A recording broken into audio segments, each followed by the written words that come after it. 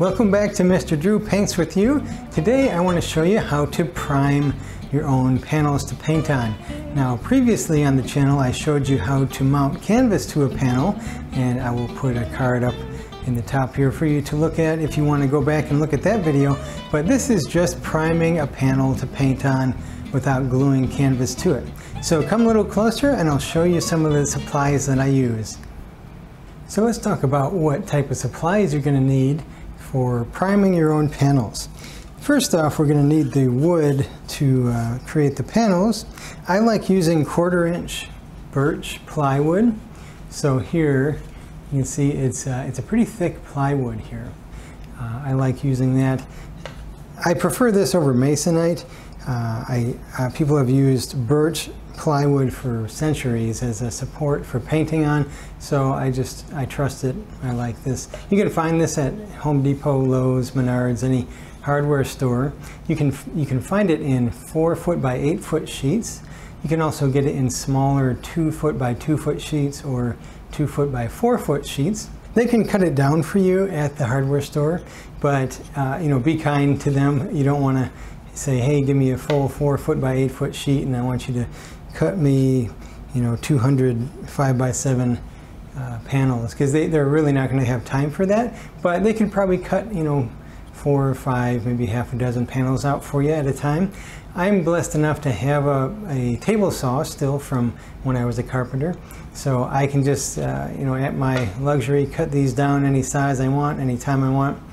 So that's something to think about if you want to invest in kind of getting a little workshop. A table saw is super dangerous, but very handy. All right, so the birch plywood, one side is going to be smoother than the other. You can see here on the back, there's this pretty defined knot, and there's actual little divots and voids in there. So you're going to want to make sure not to prime that side. You're going to want to prime the opposite side. So just find the smoothest side with the least amount of defects, and that was the side you're going to want to prime. Make sure that it's free of any type of dust. You don't want any oil or grease on there. I usually take a damp paper towel and just lightly dust it to make sure all the excess little dust particles are off of there. You can see this one already has a coat of primer on it, and this one has nothing on it. So you're going to want to do at least 2 coats of gesso. So speaking of gesso, let's talk about that. This is what I used for a long time. It's just regular Liquitex Basics acrylic gesso. You can find this. You can even get it in gallon jugs. You can find this at Hobby Lobby, Michael's, maybe even Walmart. Sometimes in the craft section they might have some gesso. So I like this. I've used this for a long time, but something about this acrylic gesso is that it's a little bit absorbent. And if you've never used it, what that means is if you're doing oil painting on it especially, that primer kind of just sucks the oil out of the paint and it makes it look really matte and flat. But I did hear about another product by the Michael Harding Paint Company, and this is a non-absorbent acrylic primer. So this is my first time using this product. I'm kind of excited to see how it turns out. I have been using ampersand pre-primed panels for the last couple months, and I'm really happy with those. They're not as absorbent as the panels I get when I use the regular Liquitex gesso. So hopefully this will give me a nice surface to work on and won't suck out as much oil from the paint. Now this is an acrylic priming. You can also get oil primers. They work a little bit differently. If you're going to prime any type of panel with oil primer, you're going to want to use a PVA sizing to protect the wood from that oil primer. Think about, if you've got a nice juicy piece of fried chicken on a paper towel, and all that oil and grease, how that soaks into the paper. Same thing will happen with your boards or any type of canvas if you don't have a sizing to protect that surface from the oil paint. Acrylic paint, it's really no problem. That kind of seals itself. But with oil paint, if you're going to paint oil on wood or a board or anything like that, so even with the oil primer, you're going to want to have some type of a barrier between that and the oil.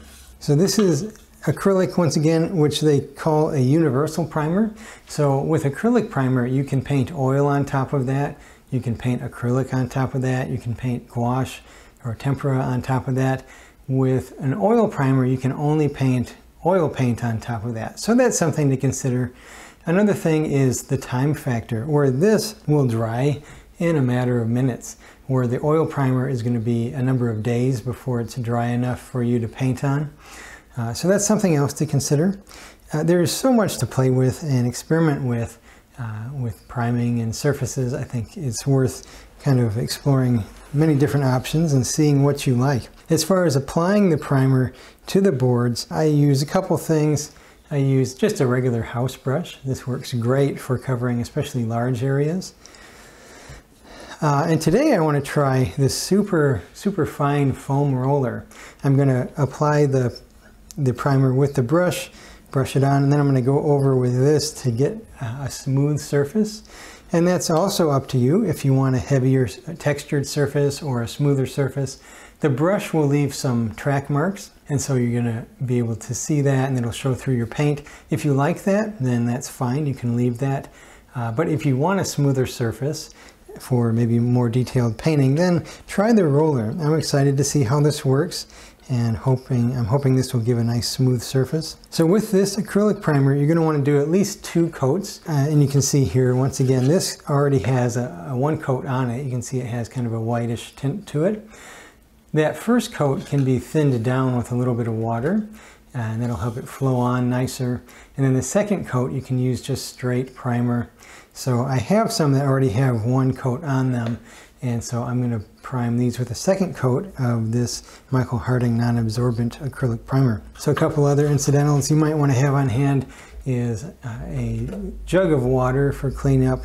I would highly recommend that. I'm going to use this palette knife or trowel to scoop out some of the primer. I have a piece of palette paper here, so I can scoop out some of that primer onto the paper and then load my brush with the primer. And then also sandpaper. So I said you're going to need 2 coats of primer on these boards. So between coats, I like to take the sandpaper and just smooth it out. 150 grit sandpaper should be smooth enough. And you don't have to go crazy sanding it, just go over it a little bit. Use circular motions so you can get an even flat surface. And then once again, before I reprime that, I'll take a damp towel and just dust off the excess primer from the sanding. So that's about it for the supplies here. Let me get set up and we'll start priming. Let me show you doing a first coat before I get into the second coats. So here I've got my clean birch plywood panel, and something else I forgot to mention is just protect your tabletop work surface. I've just got some craft paper rolled out here. Okay, so I'm going to take a little bit of water in my brush and mix that in with some of the primer to get a little bit of a looser coat for this first coat here. You really don't need a ton to cover a board. Like this amount that I've scooped out here will probably cover 3 or 4 boards at least. And this is that Michael Harding non-absorbent primer. It's going on really nicely. I'm definitely excited to see how this works. You can prime both sides and you can prime all 4 edges if you'd like. What that will do is it'll seal up the panel and won't allow any moisture to get in at all. So if you wanted, you could paint all 4 edges and both sides. Something else that could be good for is if you wanted just to use these for practice, then you'd be able to paint on both sides and kind of save yourself some money on boards. You can prime pretty much anything, really. I've seen artists like old Russian paintings that have been done on cardboard. So if you're just looking to do a quick study and you're not worried about permanency, then yeah, by all means prime a piece of cardboard or illustration board or mat board, something like that will work. So that covered really nicely. That's quite opaque compared to the Liquitex primer. I guess it's what they say, you get what you pay for. So there you can see that's 1 coat. This is no coats. This is 1 coat of the Liquitex, and it's a little bit more transparent. So I'm going to let that dry. You want to be careful, you don't want to put a ton of primer on there. If it starts oozing over the edge, then it's going to glue itself to the paper on your tabletop. It's not a huge deal, you can cut it off, but I just try to be careful not to get a bunch of primer dripping over the edge. So now let me get some other panels set out, and let's roll some of that primer on these other panels here. Alright, so I've got a group of panels here ready for priming. That's something you might want to consider. It's going to be a lot more efficient and save you time if you do a batch of panels all at once, instead of saying, oh, I want to go painting today, so let me prime a panel, and then the next day I want to go painting, let me prime another panel.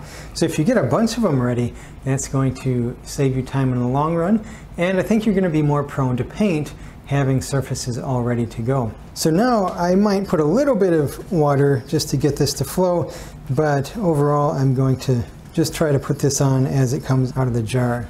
Let me scoop this up for you.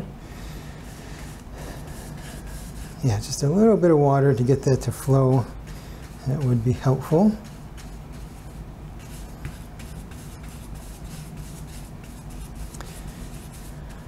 I talked about sanding between coats to get a smoother surface, and then even after my second coat is dry, I usually sand it down some as well. But if you like heavy texture, then maybe don't sand that second coat.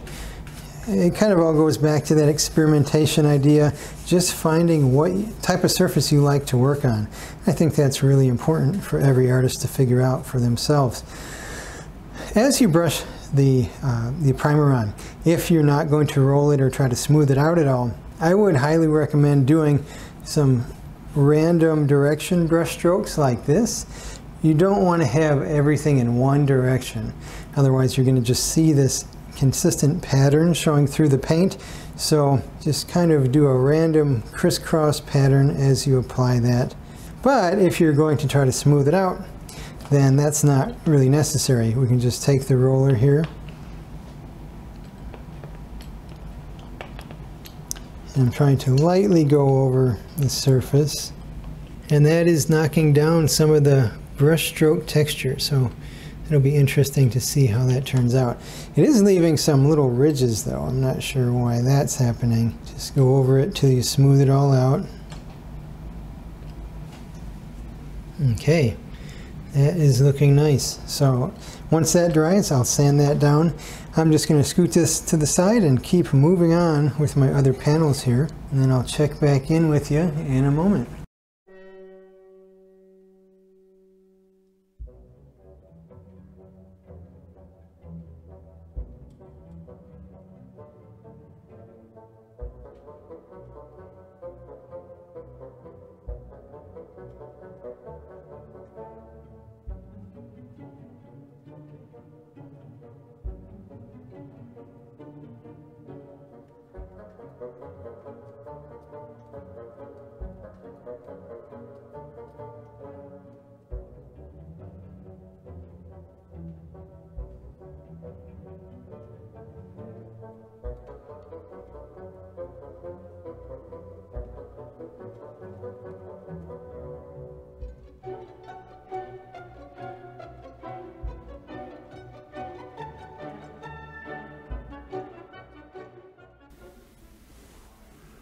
Okay, I wanted to show you real quick the texture. If you wanted to leave it with a brushy texture, that's what it looks like.